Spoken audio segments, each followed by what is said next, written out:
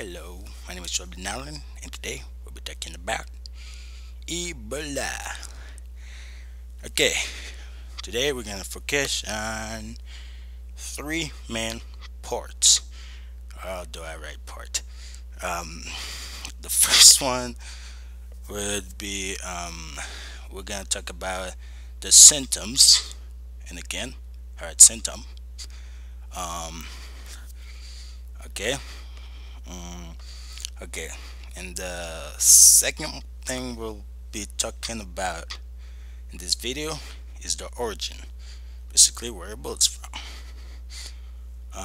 And then for the third and final part of this, we'll be talking about the agent and the host of this virus.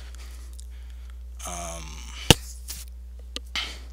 anyway, before we start all this, let's go on a little bit Ebola's history. So, Ebola was first detected in Africa in about 1976. Um, okay, so yeah, Ebola was developed in 1976, apparently in Africa, not Africa, Africa, whatever the heck that says. It started in two places. The first one was Sudan, and the second one was Zaire. I'm sorry, doesn't really know how to pronounce those name right.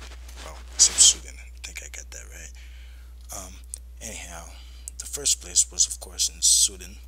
That's where it was detected in Africa. And okay, so in Sudan it affected around not affected, infected, infected around 284 peoples. Yeah.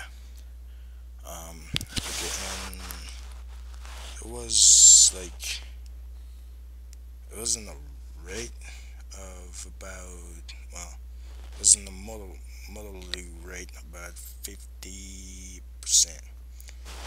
And then the next time it was affected was in Zaire, in a place called Yambuku. Don't really know how to pronounce that. Um, okay, so yeah, in a place called Yambuku, and there, it the percentage of weight was about 88%. Well, the mortality rate of it was about 88%, and it killed. Well, it infected about 318 people there. Well, then, with all the effort of scientists for research and stuff, they never really find out where Ebola's natural reservoir is. But anyhow, Ebola was transported in the U.S.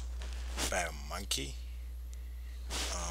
So by this time, Ebola was like in the monkey, of course.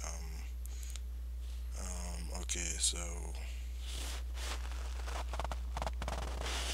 but then Ebola got transported to a person first by a researcher girl that was doing lab and ends up getting affected by Ebola because of her pet, a chimpanzee. Um, okay, so that's enough of history. Now let's talk about Ebola itself. Kind of looks like a little worm. Uh, yeah, it's really small. Not some naked eyes can really see. Anyhow, uh, the hosts of Ebola were mostly known as bats. Yeah, I know, bats. And human. Those are the, well, not bats exactly, animal in general. But anyhow, it is not a contagious disease. Like, again, repeat, it is not contagious. If I'm even pronouncing that words right, it is not contagious. Anyhow, um, some of the way you can actually get Ebola is through body fluid, meaning that getting blood on you not a good idea.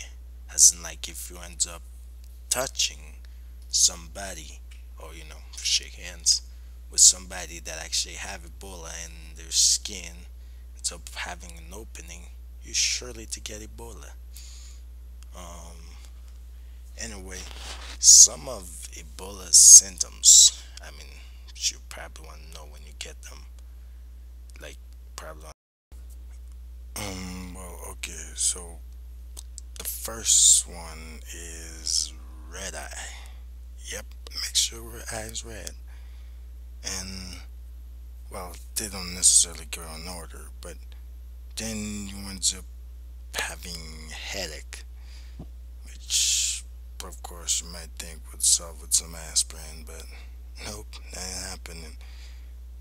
And then you get some joint and muscle ache. I mean, if you're one of the guys who like to work out, that means no gym for you. So, yeah. And also, Ebola will also give you some really, really bad vomiting habits. And sometimes there'll be blood, and sometimes there'll be stuff that you don't remember that you've eaten. So, okay, so one thing that I did not say I was gonna go over is basically how to stop the outbreak. Well, guess my plan to stop the outbreak would be to actually cut the connection between traveling from Africa and the US. Um, and also, I would try to stop having hunting, which will include giving them food so they don't starve. Um, so yeah, that's pretty much it. We would have them stop hunting, which I guess would take their hobbies away, but stop hunting and no Ebola. And that's it.